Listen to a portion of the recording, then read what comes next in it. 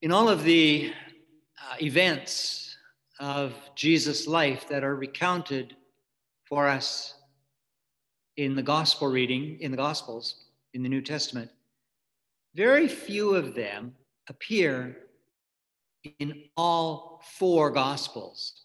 It's rare that an event in Jesus' earthly ministry is repeated in all of Matthew, Mark, Luke, and John.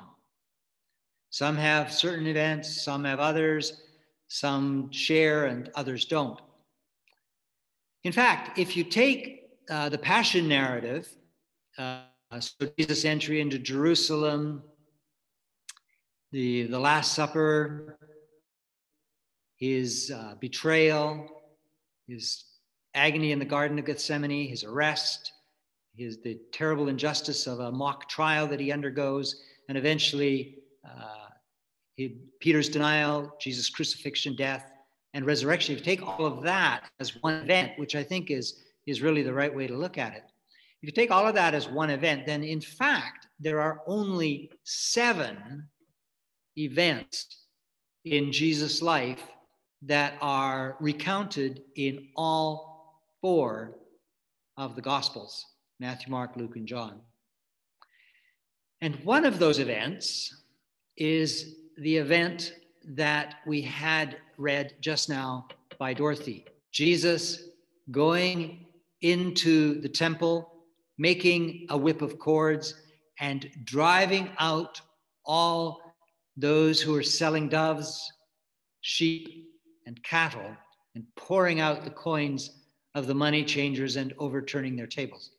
It's one of only 7 events that is told in all 4 gospel readings. And I think this means that we're supposed to understand that it's an important story, not that the others aren't, but this is a crucial, critical story for understanding the nature of who Jesus was, and particularly of what it was that Jesus came to do. And that's especially the case in John's gospel. Because John's gospel, John's account of this driving out of the sheep, the goats, and the cattle, and the overturning of the money changers' tables, John's account of this event is unique in one way, particularly. All 3 of the Gospels, Matthew, Mark, and Luke, have this event occur after Jesus' final entry into Jerusalem. So it comes just before Jesus goes into the upper room to share a final meal with his friends, just before his betrayal, just before his agony in the Garden of Gethsemane and his arrest, trial, and execution. But in John's gospel, this event occurs at the very beginning of Jesus' ministry. It's in John chapter 2. And this has led to all kinds of tortured arguments among scholars about whether Jesus did this twice, and once at the beginning and once near the end of his ministry, or whether it was just one event put in different places by the gospel writers. I don't think that's a terribly important question. I think the more important question is to ask ourselves, why would John locate this story at the very beginning of his gospel reading, of his gospel writing? And I think the answer to that is because it indicates something absolutely crucial about what it was that Jesus came to do and what it is that Jesus thought his ministry was going to be about. And in fact, his disciples, curiously, at this point, seem to have at least partially understood what it was that Jesus was doing in this action. John tells us in chapter 17, his disciples remembered that it was written, "Zeal for your house or for the temple will consume me. What you have in this story, it's often cited as an example of Jesus getting really ticked off and angry and mad. I don't mind if Jesus got angry, but I'm not convinced that in fact is what's going on here. What I think you're seeing in this story is Jesus' passion, his absolute commitment, his zeal for something. What his zeal is for in this case is for the house of God, for the temple. So what does that mean? What does it mean for Jesus to be zealous about the temple? I don't think it means that Jesus thought the paint was peeling on the outside of the building and they should do a better job of looking after their church. I don't think it meant he was upset that the carpets were fraying, which they are a little bit in here. I don't think it meant that he thought the windows weren't clean, which of course here they always are, thanks to Neil.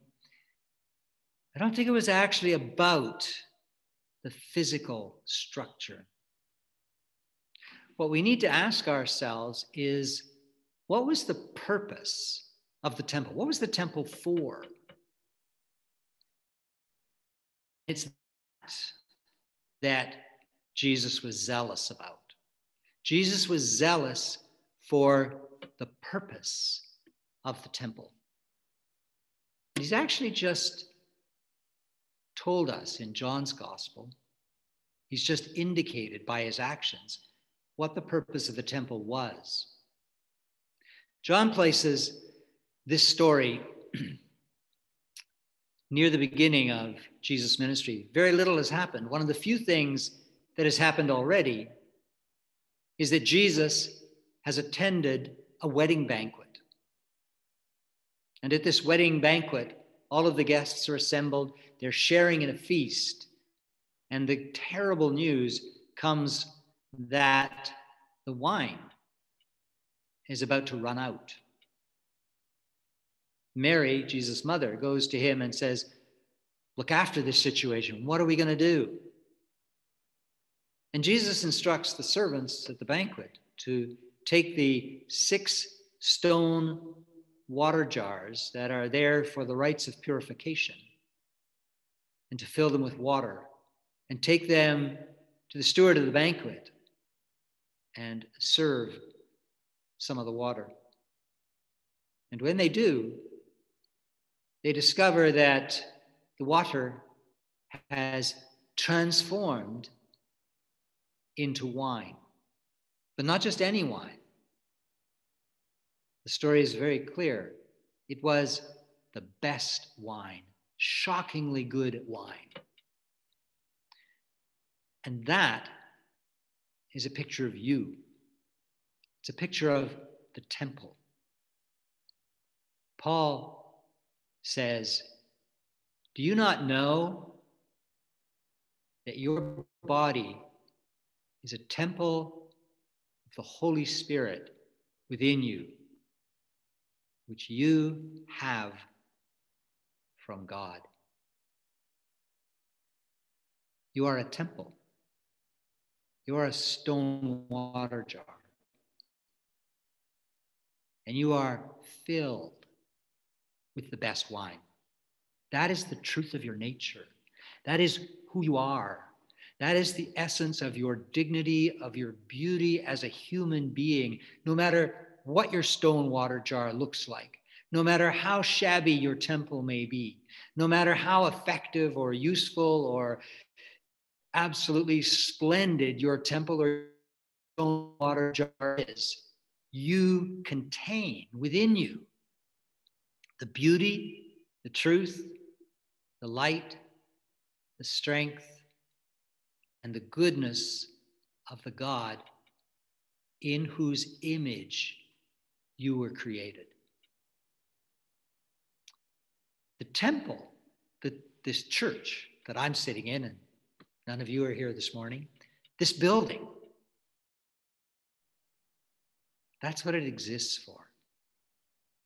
It exists to remind us. It exists to open us to the possibility that we are, as Paul said, temples of the Holy Spirit who lives within us. That we are the repositories of God's truth, of God's light and beauty and goodness. We gather here in this place Sunday by Sunday when we used to be able to, and hopefully, God willing, one day will again. We come here for the sole purpose of experiencing a heart opening that opens us to the deep truth of our nature, of who we are as creatures, as beings created in the image of God. And you see, the problem that Jesus encountered when he came is that the temple, or those who operated the temple, had forgotten their true function. They had forgotten their purpose. Instead of being a place for heart opening, instead of being a place to come and discover the gentleness and the movement of God's Spirit in our lives, the temple had become a self-serving system of benefit for those in power. The temple was serving the merchants, and the merchants were serving me, the priests. You pay the merchant pays me. There's a terrible, terrible account of this horrifying reality in the early scriptures, in the early Hebrew scriptures, in 1 Samuel chapter 2, where Israel is going through a time of terrible religious demise. The temple system is crumbling, and the priesthood has become corrupt. And Eli, the head priest, seems to be unable to do anything about it, partly because it's his family, his sons, in fact, who are most benefiting from the corruption of their own religious system. Samuel says, now the sons of Eli, the priest, were scoundrels. They had no regard for the Lord or for the duties of the priests to the people. When anyone offered sacrifice, the priest's servant would come while the meat was boiling with a three-pronged fork in his hand, and he would thrust it into the pan or kettle or cauldron or pot, and all that the fork brought up, the priest would take for himself. See, that's the problem. That's when religion goes terribly bad, is when the priest is there to take for himself what he wants before the people receive anything. When religion exists to serve the priesthood is sick, and the tables need to be turned over. The cattle need to be driven out. The money changers need to be upset. I had a conversation a while ago with a friend of mine who's a priest, not of this diocese, far away from here. And I was asking him how he was doing and how his church was doing in COVID, in these COVID days. And he said, it's very hard. And then he said something that struck me as really honest, but also really troubling. He went on to say, you know, what I really miss is I miss the adrenaline rush of standing up in front of a congregation full of people who are singing and saying prayers out loud and sharing in fellowship. He said, I really miss that feeling of adrenaline that I used to get from that gathering. And that cut me to the heart. I think it's very true, but I think it's terribly, terribly dangerous. It's dangerous that I, or any priest or any religious leader, starts serving themselves and their feeling of need, their desires, their longings, rather than serving the purpose of the church, which is heart opening. The purpose of the temple, which is softening and opening to the reality and the love of God that is the foundation of our lives. When that happens, then Jesus comes storming in and turns the tables over. And I don't know, maybe COVID is one of those things that's being used in the church to turn over some tables, to drive out some cattle, to upset some money changers, to call the priesthood back to an awareness of what it is we exist for and why it is God has called us to this thing called church. Because it's not about meeting my needs. It's not even actually fundamentally about, I'm sorry, but it's not even actually fundamentally about meeting your needs. It's fundamentally about calling all of us to recognizing the miracle that we are. Jesus says, near the end of this story, destroy this temple, and in 3 days, I will raise it up. And the religious leaders go crazy. What is he talking about? This can't be. It's taken 46 years to build this temple. What is he saying? And then John explains. But he was speaking of the temple of his body. John points forward to the resurrection. John points forward to that when life had done the worst thing it could do to Jesus, it couldn't stop the life force that was in him. When life had caused Jesus to be denied, betrayed, arrested, beaten, abused with a mockery of justice.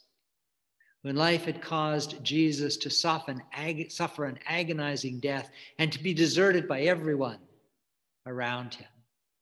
When life had caused Jesus to be mocked and ridiculed. And life had caused Jesus to feel utterly forsaken, crying out from the cross, my God, why do you forsake me? When all had been done to Jesus, it wasn't enough to stop the life force, the truth that was in him. That is what this story wants us to see. That there is in us a power, resilience that transcends all the trials, all the difficulties, and all the shocks. I know people are struggling in COVID. I know it's hard to be cut off from loved ones. I know it's hard not to be able to travel and go to beautiful places or to see family members who are far away. It's painful. But there's something stronger in all of us than that loss. There's something greater in every one of us than any loss. And these losses are all intended simply to call us back to an awareness of that reality, to call us to break open our hearts, allow our hearts to break open to the truth that resides within us so that we might see the indomitable power of life, the unshakable presence of the Spirit dwelling within us. We are not alone. We have not been forsaken. And whenever a priest or a religious system becomes an obstacle to that awareness, then it's your job to kick over some tables, to drive out some cattle, and to expunge from our midst anything that ever puts an obstacle in the way of anyone to finding that heart-opening place in their lives. It's so beautiful that this text is what we were reading this morning when, it's such a tiny thing, but it's an important symbol that the community came together this week and figured out that we could put closed captioning on our Zoom church. And all of a sudden, if you need them, you can see words printed at the bottom of your screen, and you can hear or see and read everything that's being written. And what that's an attempt to do is to turn over a table, to remove an obstacle that may have been hindering someone from coming to that place that the temple calls us to, that place of softening and opening, the indomitable presence, power, peace, and goodness that is the good wine of your true nature. Amen.